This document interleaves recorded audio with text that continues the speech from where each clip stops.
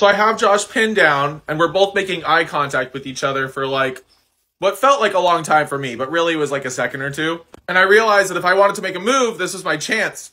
So I just leaned in and kissed him. Josh kissed me back for like a second and then pushed me off of him. He was like, "What the hell, dude? Are you gay?" I was literally panicking at this point. Like, I felt like I just got caught, like, outed. So I tried to play it off, and I was like, "No, I'm not gay. Like, I was just fooling around." We talked about this for a second, and Josh was not buying it. Like, he didn't believe that I was straight anymore. So I leveled with him, and I told him, like, I'm mainly into girls, but I can get excited about guys sometimes, too. And then to my surprise, Josh was actually really cool about that.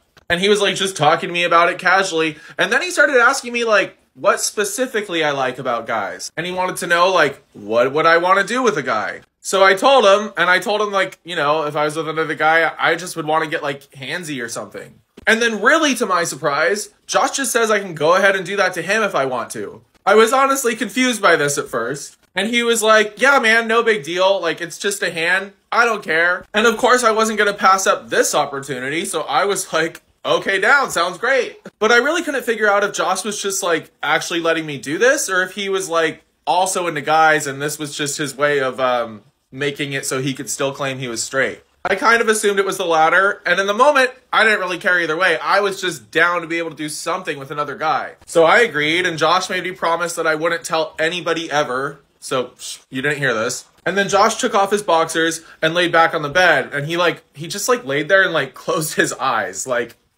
I guess just waiting for me to do what I needed to do. And I don't think I can go into too many more details about that without violating guidelines, but let's just say, like, oh my God, we had a good time.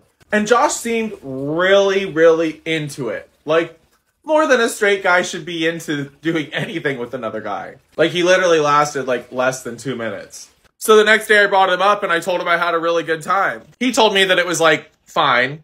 And then he again reiterated that I better not tell any of the other guys. So we just went on with our day and didn't say anything. And then back in school, he was treating me pretty much the same as he did before. Like, he was joking around with me, he was being really nice, but every time I tried to, like, actually hit on him, because I did try, he would shoot me down. But we were never in, like, a one-on-one setting, like, at night, like we were when we would spend the night together at these tournaments. Like, Josh didn't do sleepovers or anything, but I kind of figured, like, maybe the next time we go on a tournament, something will happen again. So maybe I'll tell you guys a story about the other tournaments in the future, but for now, we're going to leave it at that. If you like my stories, hit follow. There's more to come. I have way too many stories.